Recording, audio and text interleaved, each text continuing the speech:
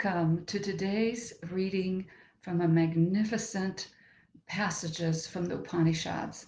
I have taken these beautiful verses to be used as prayers for the end of the year, the last Monday of the year. And these passages are taken from the book Teachings of Great Ones, from the chapters on the Upanishads. They are beautiful, and I'll tell you a little bit of background on why I decided to do this. When my mom passed away 2 years ago, I searched for something to read in honor of her life and her passing that would really lift me and help me deal with the grief process.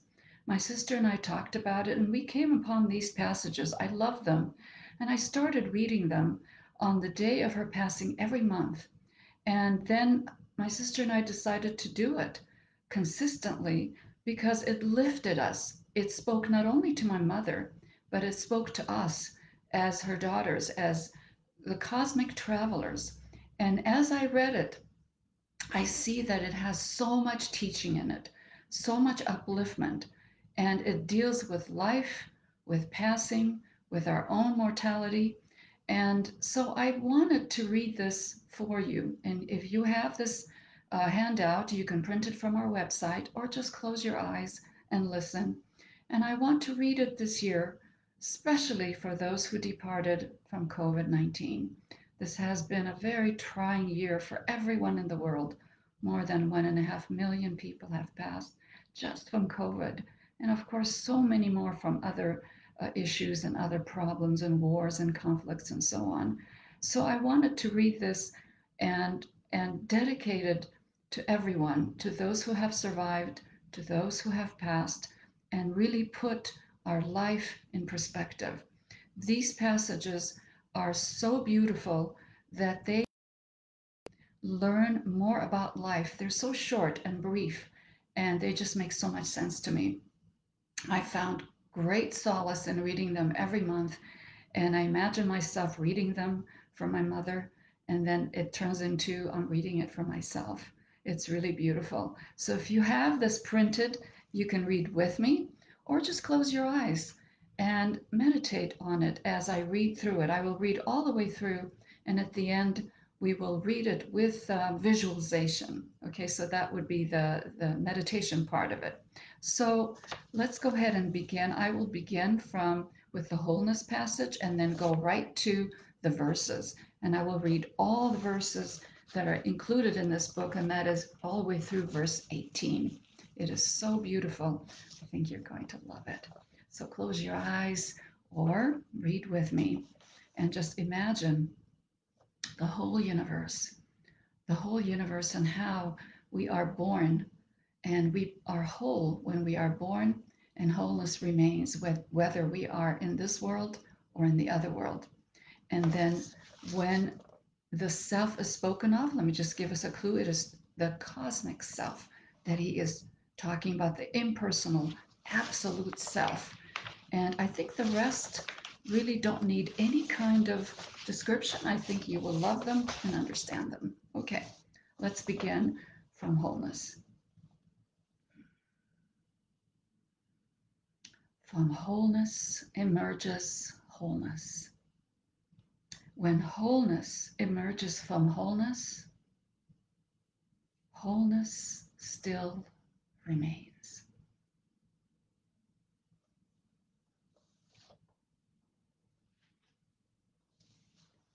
The whole existence is by the Lord. Whatsoever exists belongs to him. Renounce and enjoy it. Do not desire the wealth of anyone else. If a man's renunciation is continuous during all of his life, even if he desires to live 100 years, he will not be trapped in karma.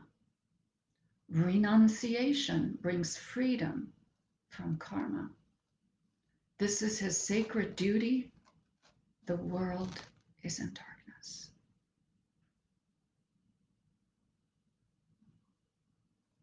The slayer of the cosmic self eventually falls into gloomy darkness, where demons live. The self never moves, but is very swift for the mind. The senses cannot reach him. He is beyond their comprehension, remaining still and unmoved. He causes action in all those that exist. The self seems to move, yet does not move at all. One thinks he is far, yet he is the closest. He is within all that exists, yet he is not limited in all that exists.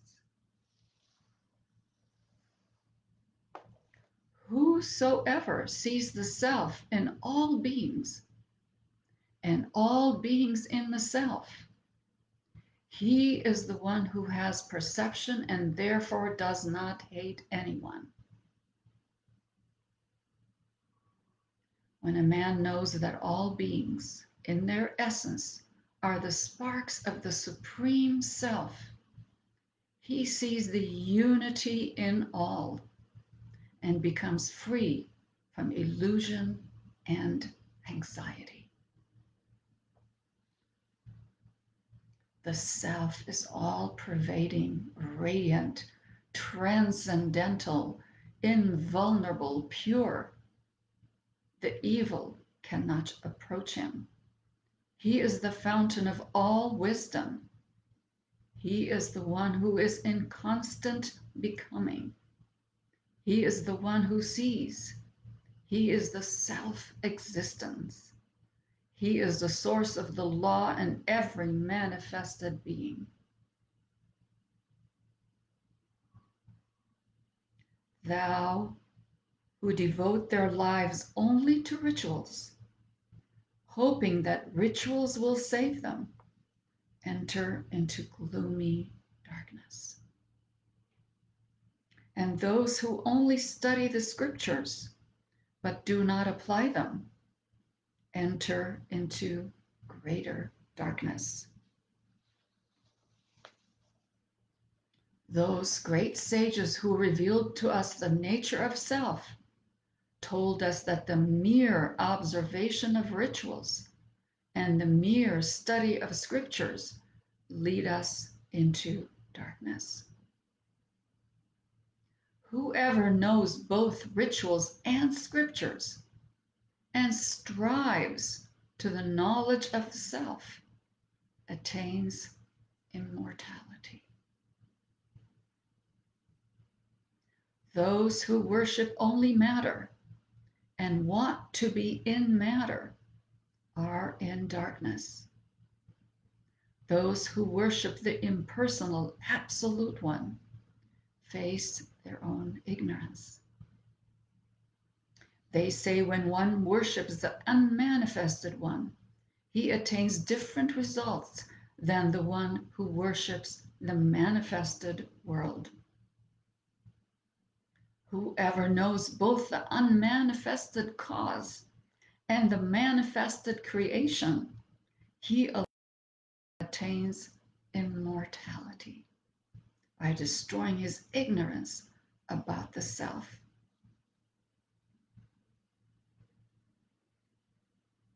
Now speak directly to those who passed. The door of the truth is covered by a golden disc. Open it, O pilgrim, in order to see yourself in the pure truth. O thou who sustains the whole universe, the only one, the only power, the only sun, withdraw your rays so that I see your most blessed face, and in thee I behold my true self.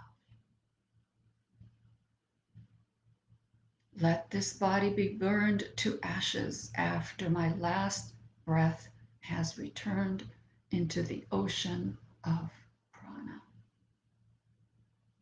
O Lord, who is the recorder of all sacrifices, remember all that I have done for the one self, for you.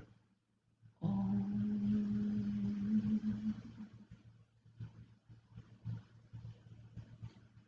Guide us, O fire, my Lord, to the right path, so that we all reach you.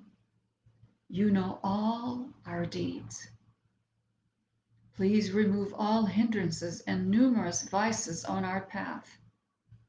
We give you our word of obedience, more radiant than the sun, purer than the snow, subtler than the ether is the self, the spirit within my heart. I am that self am I.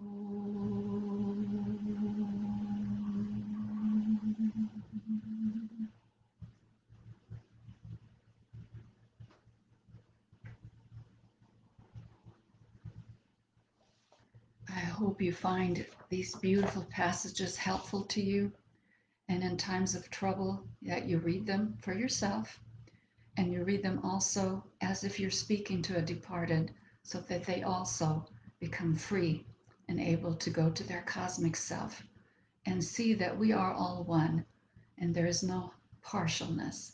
It is always wholeness. From wholeness comes wholeness, and when wholeness comes from wholeness, wholeness only remains. So I wish you a beautiful, healthy, and prosperous new year. I know we've gone through many, many tribulations this year, everyone in the world. No one was left untouched. And we can still get through this.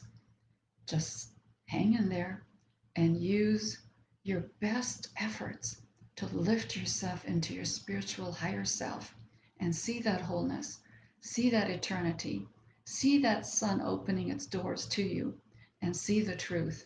And when you read these, the door of the truth is covered by a golden disc. Open it, O pilgrim, in order to see your pure self and see yourself in wholeness. Thank you for being with me through this year.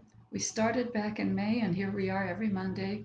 I really enjoyed hearing your comments, knowing your presence, and I hope we see you again next year. Thanks for being with me, and thank you for your support and your love. We can't exist without your support, so thank you again. Have a wonderful, wonderful rest of the week. Bye for now.